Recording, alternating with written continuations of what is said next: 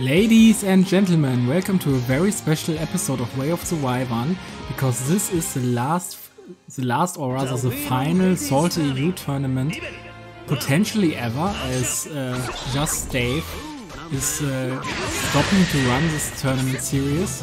However, let's take a moment and thank Dave for everything he has done for the Blazbnuy community.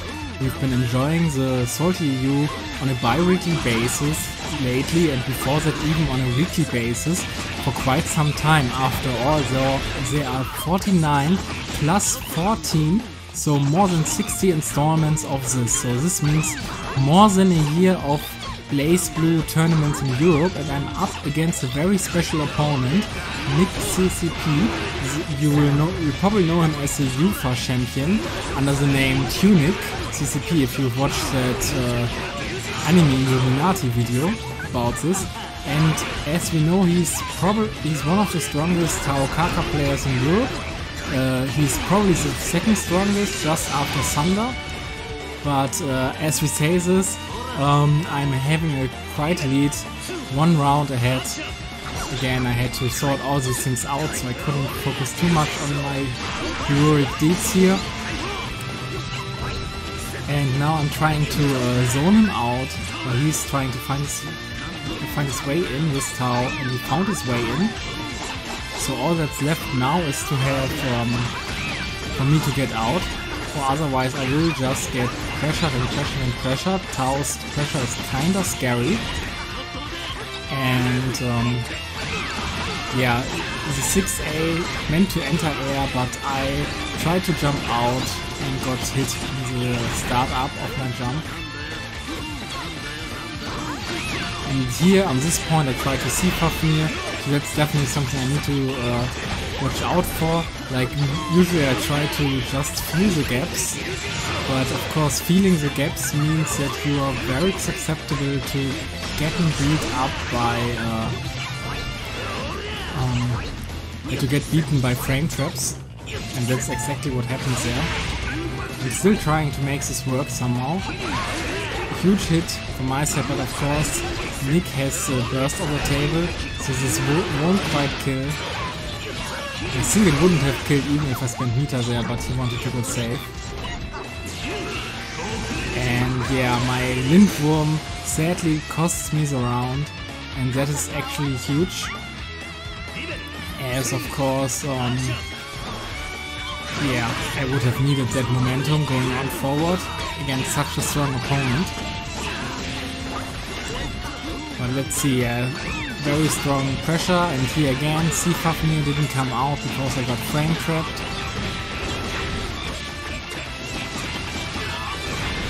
Knockdown.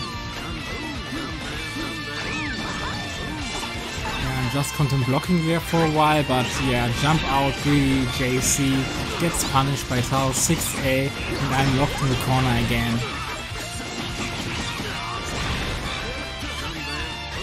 At this point I have meter, so I should counter assault probably. I don't know if, yeah, I wanted to counter assault and got hit by it because I mistimed it, so it was registered as an attack and not as a counter assault.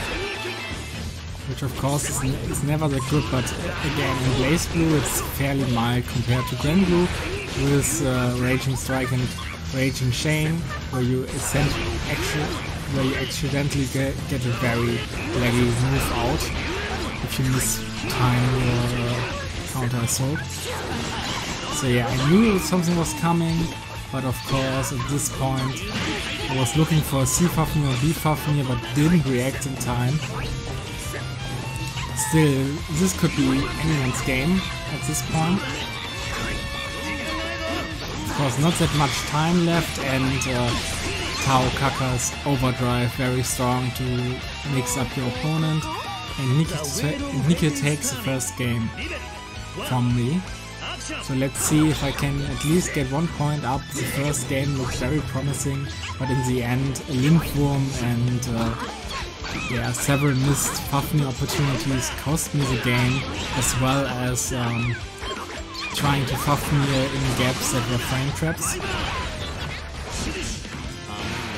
Here very nice movement from Nique, avoiding my B Fafnir, And I believe at some point in the match he also punishes my Byakurei, which is not something that many players do. Just cream de la cream. As in they bait and punish.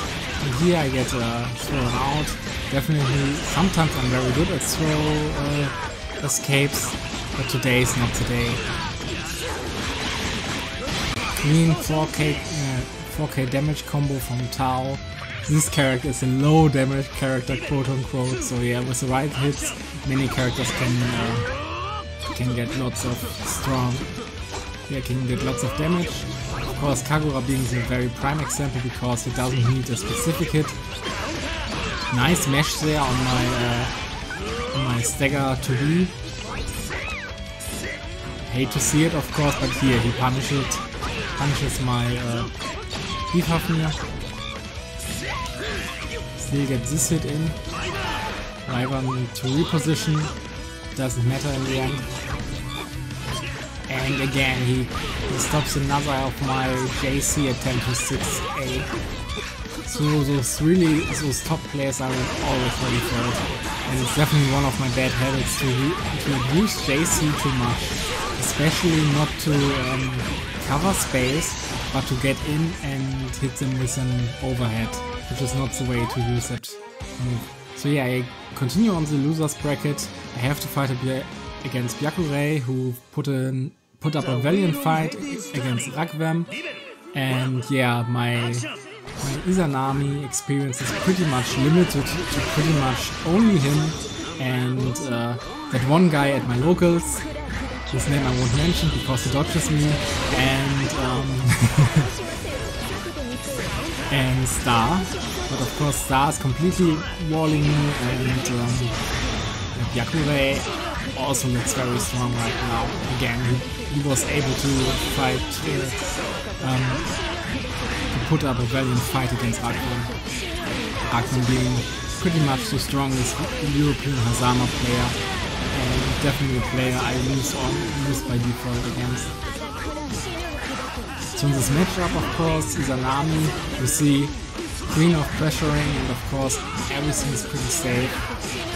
It's very difficult to find the gaps there, but of course I saw a few overheads where I could have C-Puffed it and taken my turn back. Which is essentially what many matchups with Kagura boil down to. Find the right spots to C-Puff me, to take your turn back, and then steamroll. And before that, of course, honest neutral with big buttons with long recovery.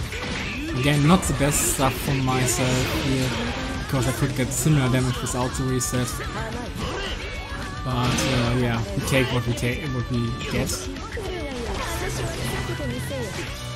Okay, at this point, nice C-Puffing from my side, keeping on the momentum.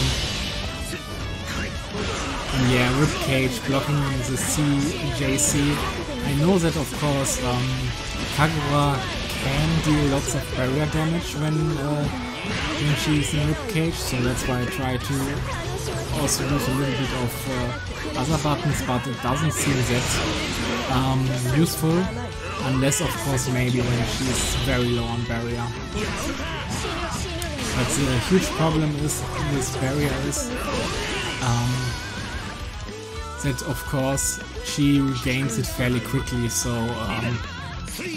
I believe that would be the one change they had to do to Izanami to really make her barrier gauge get back up very slowly, which would obviously mean that she would have a rough time against Amane, but let her have a bad matchup. It won't hurt the world. At this point, no confirm on my JB there, bad opposite 6B there, again, drop confirm, but they are in danger state. I could have finished it again. So much fumbling in the end. I still take this round and thus the game. So I'm up one game against Byakurei, another one to take the set and continue the last and final Salty U for potentially ever. I'm a broken record, but can't stress this enough. such a great tournament series, and so sad it's gone. Definitely leaving a void in my heart.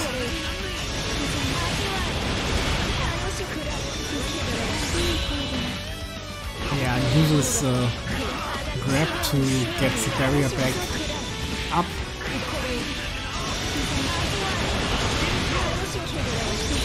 Ribcage completely keeping her safe. And you see, because her combos are so long, like with exit axle here, which take forever, almost half of her barrier is already up, and just a little bit more and she would have had full barrier again. And after Oki it's very difficult to contest her, of course. And Kadamos hitting her, and here, I definitely threw. I got a little bit too nervous probably, because I didn't get the right converter hits. At the very least I get the confirm here, but I dropped the 3C and that it was very devastating for me. Pretty much broke my spirit. Still remember how I was like, oh no, I dropped, and I got into such a bad position afterwards. Like, I would have had such a great position, the corner and Oki, and instead I get punished, get put into the corner, and Byakurei has recovered all of the barrier, which means another ribcage is up, or is about to get done, but that was actually an excellent overdrive from them, but again, they didn't continue the combo, but doesn't matter as the bits get me. You hate to see it. And for everyone not familiar with Blazbnuy enough, this is honest high tier versus dishonest top tier. So yeah, Byakurei definitely the demon, the villain here with the top tier pick. Bro is definitely playing to win, also indicated by the stage that we are playing on, because it was one of his choosing, and he used the stage, which is one of the most boring ones, but of course one of the best performing ones, because there isn't much on the screen other than a few cloud textures moving around and this pillar.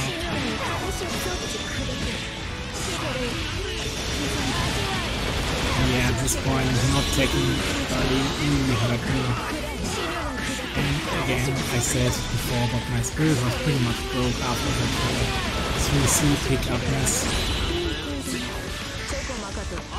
Yeah, I wanted to grab them, but unfortunately misspaced it.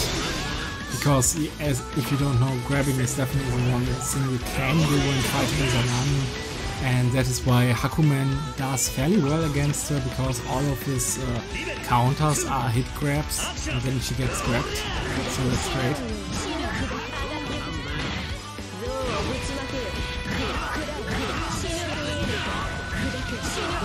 I get put in the corner again. Very unfortunate.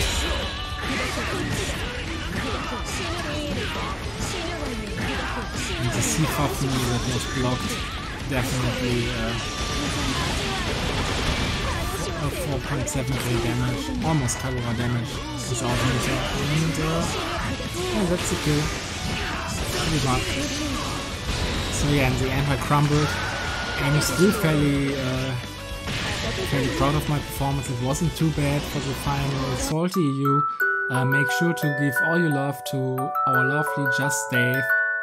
This obviously put a void into my heart as well as my YouTube schedule, because as you know, Way of the Wyvern probably is the biggest format on the channel, and I'd like to continue with lots more Blazbnuy content, but right now I don't know what to do in this case, so please leave me your requests in the comments, leave a like and subscribe. Also make sure to join all the other Blazbnuy events, which mean the ones by Hard Edge, run by MahouShoujou. Also I run the Kagura Disciple Festival on there, me and Ancestor to be precise. And make sure to join Potatoes Blazbnuy EU Open Regrown for weeklies and monthly tournaments, team tournaments and normal regular tournaments. And yeah, a bit of a sad note, but I hope you enjoyed this episode of Way of the Wyvern, and see you in the next one. Until then, bye bye!